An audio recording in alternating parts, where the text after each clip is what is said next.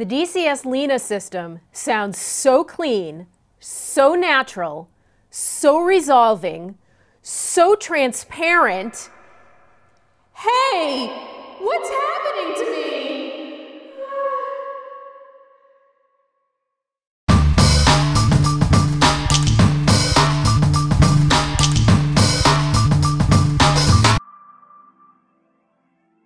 Before we get started, please take a moment to subscribe to our channel so you don't miss any of our content on the latest and greatest audiophile gear. And click the cute little bell to be notified when we post new content. Now, are you interested in learning about a system that will have you scrambling to listen to every piece of music you've ever loved so that you can love it even more? One that sounds so lifelike you might wonder if there were little people inside singing to you on demand? One that will make you want to test it with every headphone you can get your hands on? I thought you might be.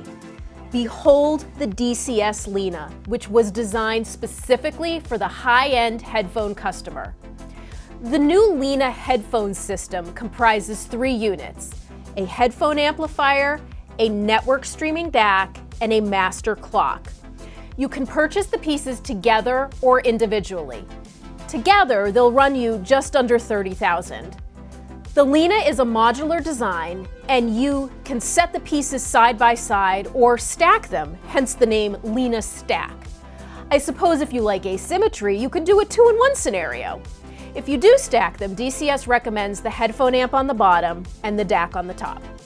Now, a few months ago, I reviewed the single chassis Bar Talk, which was dCS's first product to include a headphone amp. Well, the headphone amp was optional. The Bar Talk was designed first and foremost to be a preamp DAC. What the LINA does is it takes the DAC and the headphone amp from the Bar Talk, improves the headphone amp, and then adds a master clock. You will note that the LINA doesn't have a preamp stage. If you own the Bar Talk without the headphone amp, and now you want one, you could totally buy the LINA headphone amp and use it with the Bar Talk. In our last video, Moon Audio founder Drew Baird offered a first look at the LINA, and he'll be back in another video with an inside look, literally, at the 3 LINA components. In this video, I'll offer my review of the LINA.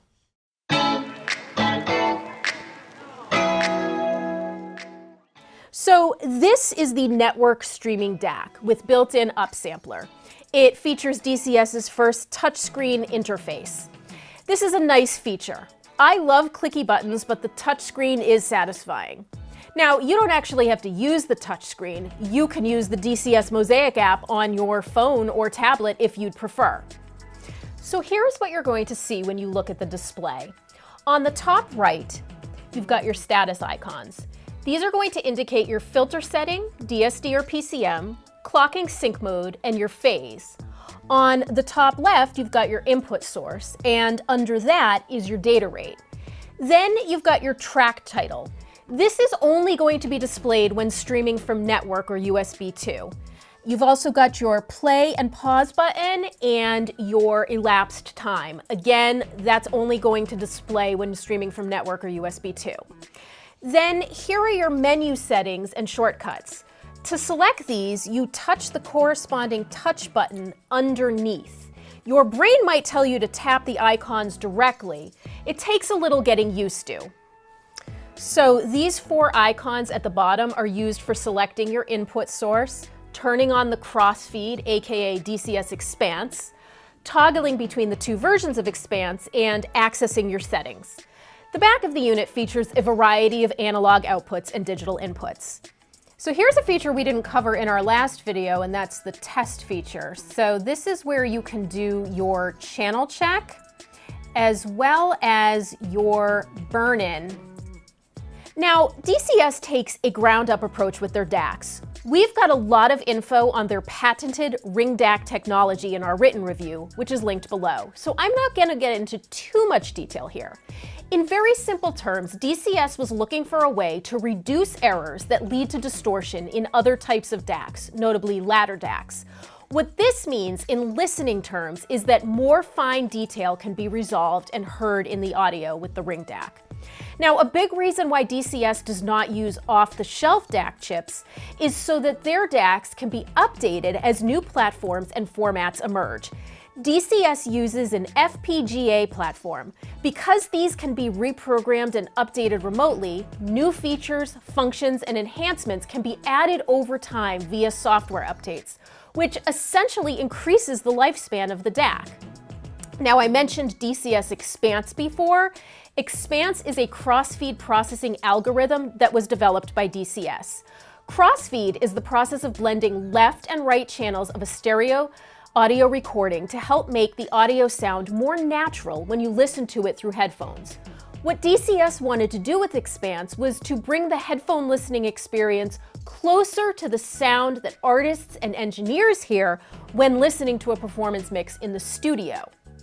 Expanse uses a multi-stage processing method to optimize audio while preserving the reverberation in a recording, which is crucial to helping us localize sounds and establish a sense of space and depth. Accessed via two optional settings, Expanse can provide a heightened sense of realism when listening to a wide range of stereo recordings. So I'm just going to give you a little snippet from the dCS website because I think they explain it really well. After studying existing methods of crossfeed and headphone optimization, we discovered that none of them was able to optimize sound while also preserving the original reverb in a recording. Most instead relied on adding artificial reverb, a technique we didn't feel was appropriate for dCS products. Expanse replicates the effects of stereo listening, where sound is projected into the room around you rather than inside of your head, without damaging or altering reverb or affecting a system's performance. This is achieved through widening audio signals prior to the crossfeed phase. Expanse also delays the delivery of crossfeed signals to recreate the effect of left and right audio signals arriving at our ears at different times. Together, these methods help to bring the headphone experience closer to loudspeaker monitoring while preserving the unique sound and character of a system and a listener's own headphones. Because the effects of headphone optimization are dependent on how a recording is mixed or produced, Expanse isn't suitable for all types of music, but when it is used with the right track, it can provide a heightened sense of space and depth and a more natural and immersive soundscape.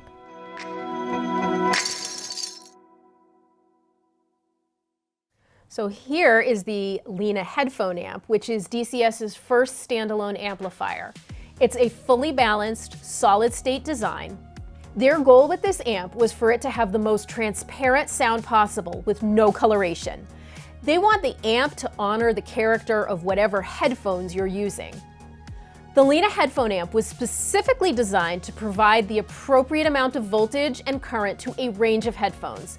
This is achieved through an ultra-low output impedance of less than 0.090 ohms, low noise floor, wide dynamic range, and an adjustable gain switch that eliminates the risk of hiss when listening to high sensitivity headphones or iems.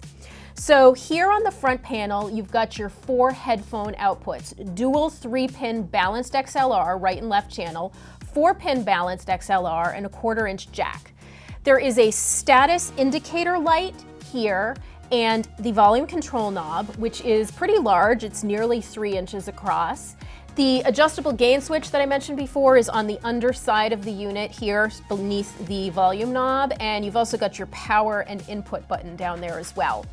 The rear panel of the amp features several analog inputs, a pair of unbalanced RCAs, a pair of unbuffered balanced XLRs, and a pair of buffered balanced XLRs.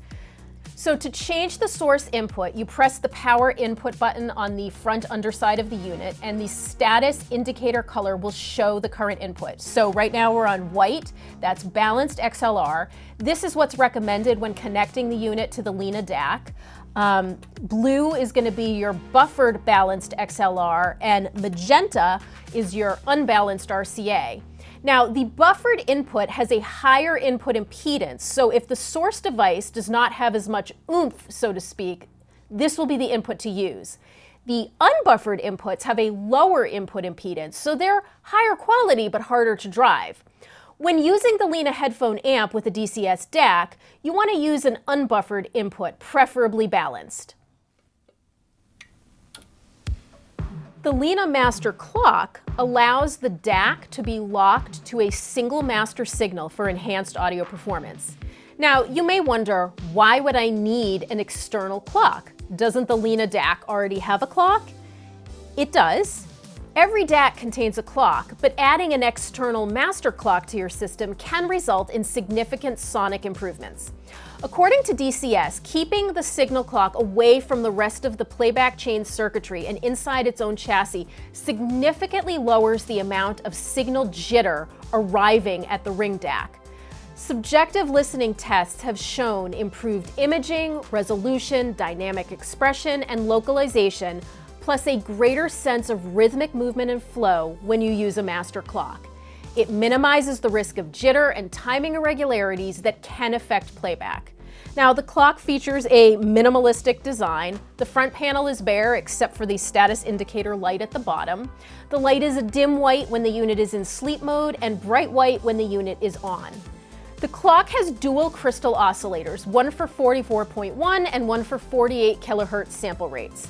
There are 2 word clock outputs on the rear panel corresponding with these sample rates.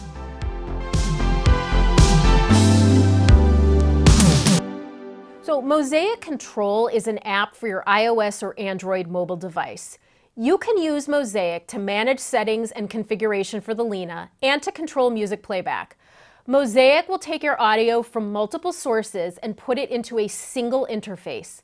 Mosaic is compatible with UPnP, USB, internet radio, Tidal, Qobuz, which I have called up right now, Deezer, Spotify via the Spotify Connect app, and you can even listen to podcasts via Arable. The LINA DAC is also Roon ready, so you do have the option of using Roon to stream through Tidal and Qobuz. If you want a more straightforward approach, you'll do just fine with Mosaic. If you want all of the bells and whistles that come with Roon for a monthly fee, then by all means use that for streaming Tidal and Qobuz. For the majority of my listening sessions with the LINA, I used either the Focal Stellia or the Hi-Fi Man Susvara headphones, both with a Black Dragon premium cable. If you're familiar with the Susvara, you know that it is a power-hungry planar magnetic headphone. I wasn't sure the LINA would be able to drive it, but I needn't have worried. By switching the headphone amp into high gain mode and changing the line out in the DAC from 2 volts to 6 volts, the LINA drove the Susvara with ease. Now, when you listen to music, you want to hear everything from the original recording, correct? Of course, you don't know what you don't know, but really, that is the goal of audiophilia, and that moment of discovery of previously unheard micro details is just delicious. Of course, you also want your music to sound good, whatever good means to you. If good to you means astonishingly clear, natural, lively, and detailed, then the LINA is going to appeal to you. It most certainly appeals to me. There's a quality to the LINA's sound that I almost struggle to describe. It's eerily transparent, but incredibly lively and musical. Layers inside of layers inside of layers of music. The LINA has amazing dynamic range and an expansive soundstage, and the sound is just so crisp and tonally neutral. Listening to the Red Hot Chili Peppers classic Under the Bridge with the Hi-Fi Man Susvara, the many elements in the song unite for a powerful presentation.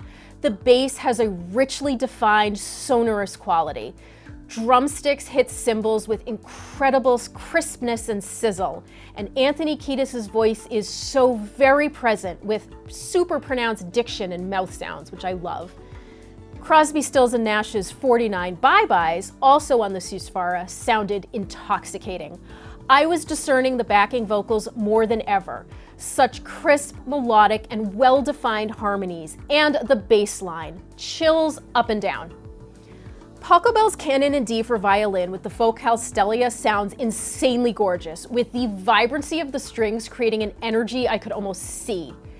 This is a melody that will almost always move me to tears, even just listening to it on my phone. With the Stellia paired with the LINA, I was too mesmerized for tears. Now, I did most of my listening without engaging dCS Expanse or any of the filters. I'm simple like that. But I did play around a little so that I could offer my impressions. First off, Expanse. The first thing I noticed when I engaged Expanse was a significant gain drop. I felt like the volume was halved when I turned Expanse on. dCS subsequently explained that this will only be noticeable when using the 6-volt output on the DAC, which I was using. Indeed, on the 2-volt setting, there was no decrease in gain when I used Expanse. Now, dCS does say that Expanse isn't suitable for all types of music. They actually have a couple of title playlists with music for testing Expanse. I listened to White Rabbit by Jefferson Airplane with E1 and then E2 engaged, and I did not notice too much of a difference. That doesn't mean there wasn't any, it just means that my ears didn't discern it. But just for fun though, I listened to that song with the same headphones on a different system later on for comparison, and I realized that it sounded more dimensional in general on the LINA. Next, I tested the PCM filters. You can select between 2 processing options when receiving PCM data.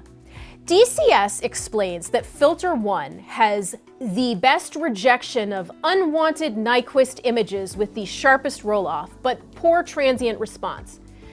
Put another way, dCS says there will be more energy available for the stuff we want to hear with this filter. Filter 2, meanwhile, has more relaxed image rejection and better transient response. They recommend filter 2 for orchestral music. Honestly, sometimes I liked filter 1 and sometimes I liked filter 2. I can't exactly articulate it. And dCS even says the effects are subtle and that it's tricky to speak in terms of tonal differences you would hear as opposed to differences you might sense. So play around, see what you like. If you feel more engaged in the music and less fatigued, then that's the way to go. There's also an MQA filter for MQA audiophiles as well as 4 DSD filters. The DSD filter is active when you are playing DSD files or upsampling PCM data to DSD. Speaking of upsampling, you will see mention of a DXD upsampling option. DXD is just high-rate PCM. Now you know. Now, don't forget about audio cables with your LINA stack. At Moon Audio, we custom build all of the cables you need from the very best materials. I opted to use our top-of-the-line Silver Dragon interconnects, network cable, and digital cables, along with our top-of-the-line Black Dragon power cables. Head on over to moon-audio.com to learn more about Dragon audio cables. You can also peruse our collection of hi-fi headphones. Feel free to reach out to us if you need help choosing a pair to go with your LINA. Now, if you're wondering about a comparable desktop setup with a headphone amp and DAC minus the clock in this general price range, you could look at the Chord Dave DAC preamp amp with the Chord M scaler. We love Chord, their DACs are phenomenal. A big difference between Chord and dCS is that Chord's products are not firmware upgradable, and as we talked about before, that is a really great benefit with dCS. So there you have it, the dCS LINA. They say that good things come in threes, and the LINA is proof. Moon Audio's Drew Baird had his mind blown by the LINA, and I'm right there with him. Here's the thing, dCS put a lot into the LINA, but sometimes it's what you don't put in. They didn't add coloration to the headphone amp. Sometimes it's what you take out. They eliminated a lot of distortion with their ring DAC technology. You get what I'm saying. The sound is simply stunning. This is a reference system to end all reference systems. The clarity and transparency are out of this world. The LINA really just gets out of the way and allows your headphones and your music to shine. Our written review, linked below, has tons of information on the LINA. And stay tuned for Drew's Part 2 video on the LINA. If you have any questions, leave us a comment. And don't forget to subscribe to our YouTube channel. Thanks so much for watching.